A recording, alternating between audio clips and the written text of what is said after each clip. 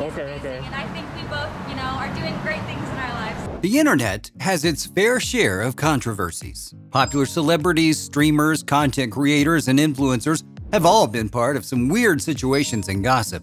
Watching influencer drama unfold can feel like watching a reality TV show. And that's probably why we can't help but tune in. And when it comes to TikTok, there's no shortage of controversy and chaos. So join me as I take you through Addison Rae canceled for lying about Bryce Hall. Bryce Hall's fans could possibly cancel Addison Rae after watching this. Let's check it out. Number 4. The background.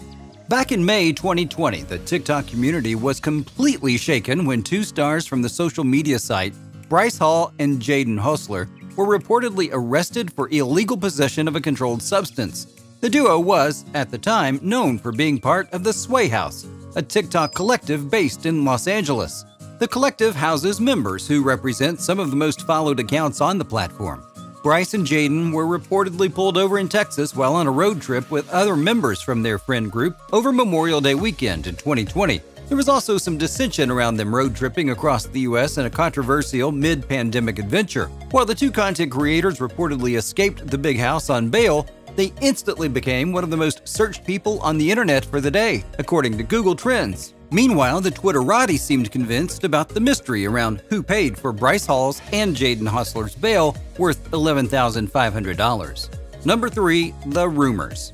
As soon as Hall was released, Twitter started blowing up with rumors that it was Addison Rae, the now ex-girlfriend of Bryce Hall, who may have bailed the TikTok star out of prison. It all began when several TikTok gossip accounts on Twitter tweeted that Addison Rae reportedly bailed Bryce Hall out of jail. Addison and Bryce have been reportedly dating on and off for the last few months since the beginning of January 2020. However, at the time of Hall's arrest, it was rumored that Addison and he were not together, but many believed that they were still friends and she was simply helping him out. It's widely speculated that they recently broke up for good. Another rumor began circulating about who bailed Jaden out almost at the same time as the rumor spread about Addison bailing Bryce out. Rumors about Jaden's rescuer or rescuers actually include another big TikTok party. It seemed as though the infamous TikTok collectives may have pitched in to save Jaden from spending a night behind bars. While many had previously assumed that there was some form of rivalry between the two TikTok collectives, it turns out that the Sway House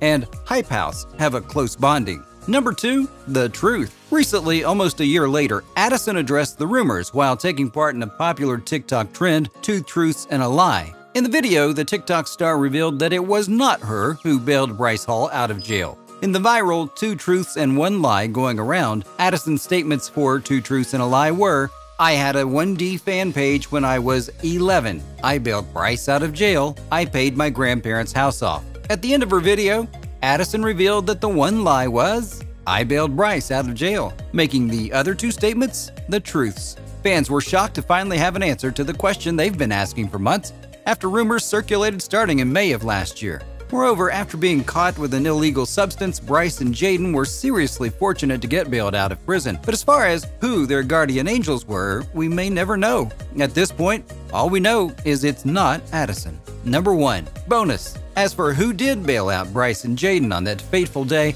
it seems like we may have an answer to that as well, because a popular TikTok user posted Addison's video on their account. Blake Gray, a fellow Sway House member, commented, "Yeah, I wonder who actually bailed Bryce and Jaden out," along with a couple of amusing smileys, possibly hinting about his role in the incident.